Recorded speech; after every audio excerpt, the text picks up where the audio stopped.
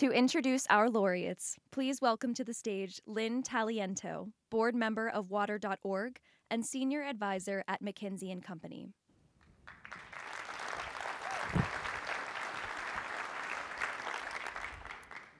When I first met Gary, I don't think I ever expected I would be here on this stage talking to you all.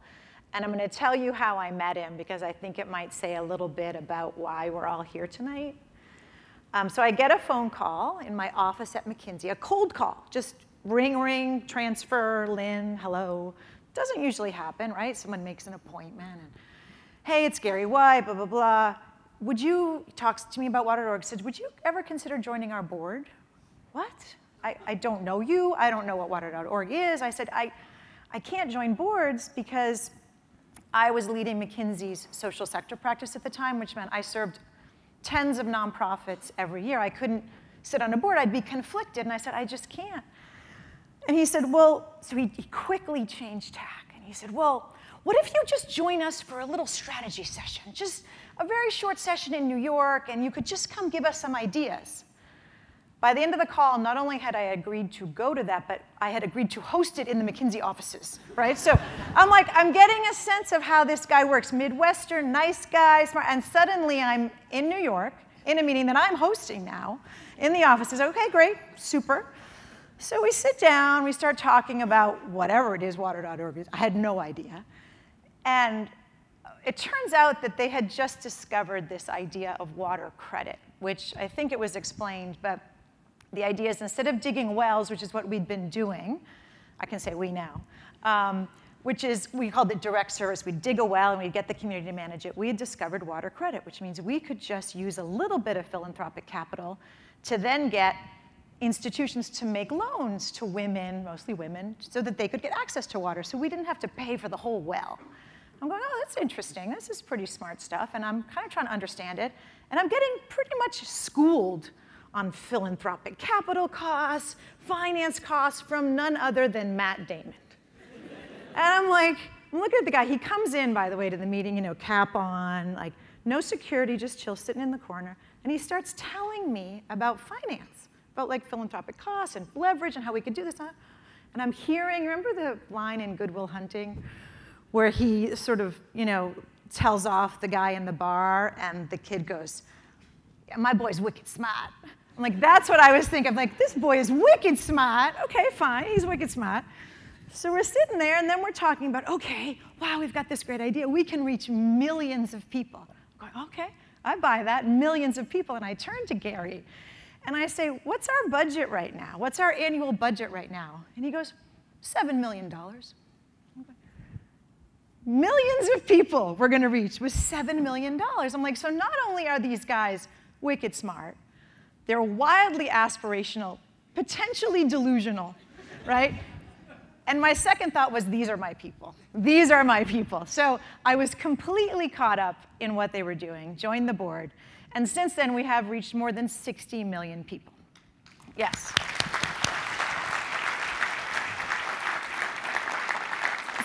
So how did we do that? I think there are three things about both Matt and Gary that are very special. And the first one is this sort of relentless commitment. They will go anywhere and do anything to make the work happen, to convince you that the work matters, right? There is no stopping these guys. They'll do it without us. They literally will do it. Gary tried to do it alone for a while, found Matt. Now the two of them will literally do anything. I have never experienced this kind of deep commitment, so steadfast. They will not stop.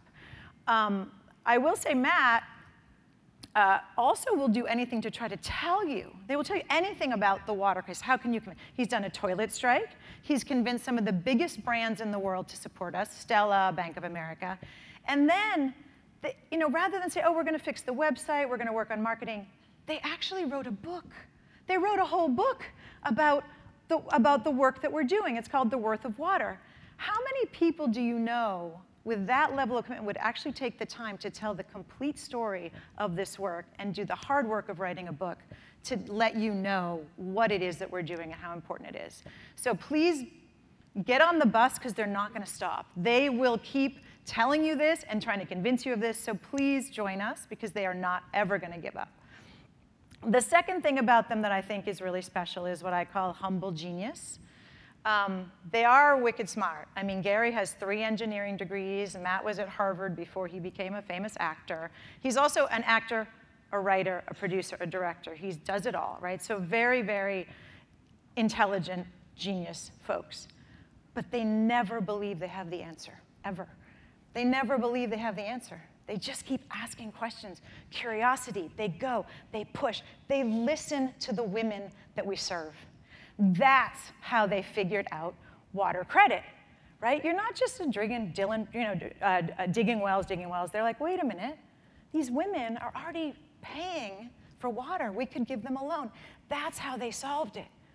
But did they stop there? No. They're like, wait a minute. These institutions that are making loans need cheaper capital. Well, let's start an asset management organization. So then they created a new organization. Oh, great. Did they stop there? You think you could stop there, right? You've invented water credit. You've got an asset management organization to give them more capital. No. 2 weeks ago at our board meeting, we created yet another organization. Because guess what? If you want to invest in projects in the countries that we care about to actually improve the situation of water and sanitation, those projects aren't readily available. They're not ready to be invested in. So guess what we're doing? We're creating a project management organization called Water Connect. They continue to innovate, new idea after new idea after new, and it is not just Gary. These two, if you hear them talk, it's insane. They connect and spin up, and they listen and feel what they're seeing, and they come up with new ideas. So I think that kind of genius is incredibly special. The third thing is the one that I think is the most important, which is what I would call love. It's community. They know what matters most. I think it's rare to find 2 people who actually do know what matters most, which is relationships and community, and that we're all in this together. I think their moms taught them that. I think they exhibit that in everything they do. They care about the women that we work with. They see them as agents of their own destinies. They don't see them as people to help who are over there. They care so much. They also live their lives with integrity. That belief in relationships and that faith in community, they live their lives fully that way every day, which is why Matt's like the most boring movie star in the world. The paparazzi have given up. They've just given up. They don't even follow him around anymore because he's living his life with integrity. And Gary, we're not sure what you do on your long walks through the mountain, but we're sure it's probably not worthy of paparazzi covering you. But I do think that having 2 individuals who are that soulful, that caring, and that living their lives with that level of integrity means that we are able to attract. Some of you are partners in this room. You know that, you see the trust, you see the way that they operate and the way that they work together. And I will close by saying that the 2 of them together have built, I think, one of the most extraordinary partnerships I've ever seen. It's powerful, it's genius, right? It's relentless. They will come for you, and you will be part of this at some point, right? They will not stop. But they love each other. And I think when you are privileged to be around 2 extraordinary people who also love each other and love the work, it's a real gift. So with that, I'd like to welcome you up on stage to receive your honor.